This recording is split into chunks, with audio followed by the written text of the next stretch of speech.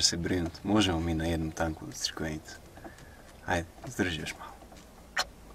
O, dobar dan i dobrodošli u podnevni program Tvornice Kulture.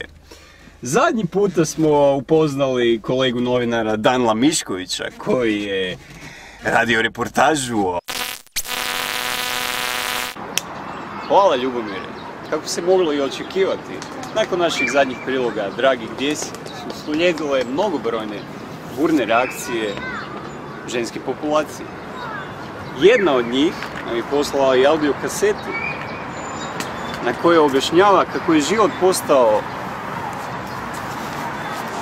nemoguć kada je saznala gdje je njen Dragi zapravo bio. Pogledaj.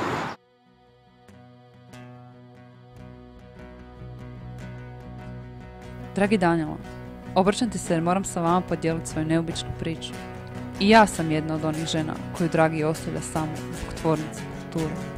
Jednog jutra nježno me probudi od odora. Ali to nije bio on.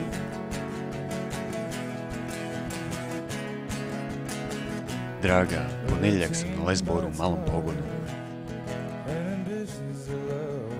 U šoku i nevjerici pobjegla sam od njegovog, nazovimo to dara, i krenula kuhati kavu, da smirim živce. No naravno, Dragi je popio svo mlijeko. A u četvrtak idem u mali pogon na Richard Buckner. Činilo se kao da me radio proganja, pa sam se pokušala smiriti pranjem njegovog beljavog veša. A u petak je Vesna Gorši i Mario Valičić.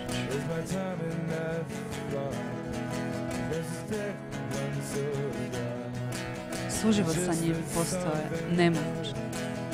Odlučila sam. Vrijeme je da umre. Dragi, mene stvarno više ne zanima gdje si. Draga.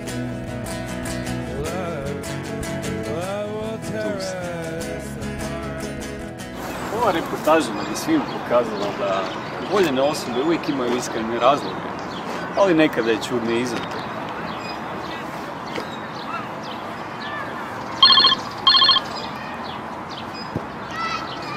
Halo, Draga. Da. A ne mrem danas, sorry. Moram ići u tvornicu. Sorry. There's a taste in my mouth.